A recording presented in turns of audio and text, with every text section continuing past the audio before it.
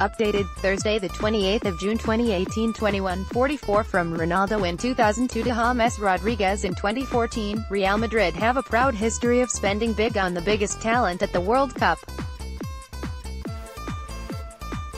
Here we predict the 2018 Galacticos. Hot Sadio Mane. Senegal's Sadio Mane bows out of the World Cup on the back of his best game in Russia.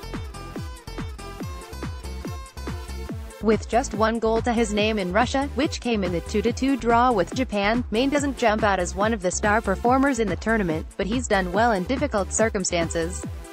Starved of support and assistance against Colombia, Mane was tightly marked by the Colombian defense but still managed to terrify defenders by running at them, winning some free kicks in promising positions which his teammates were unable to take advantage of.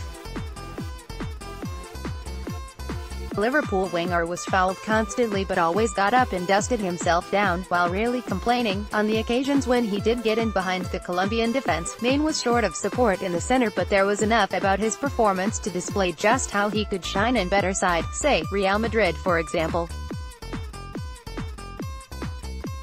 Florentino Perez's admiration for Mane hasn't exactly been a secret, and his hard work and willingness to defend from the front as well and chase back is something which is lacking in the current Madrid team.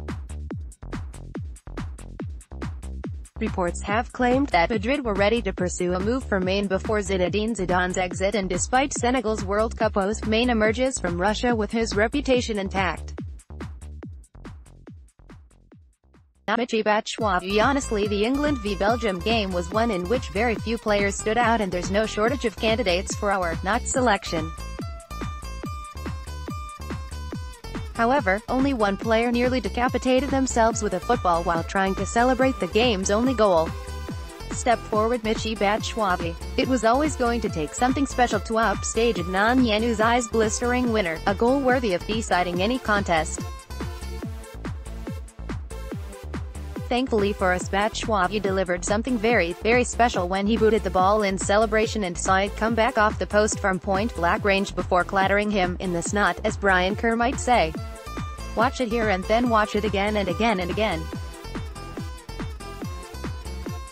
Post 1-0 Batshuayi. Don't want to oversell it, but this may be the best 33-second clip you'll watch this World Cup.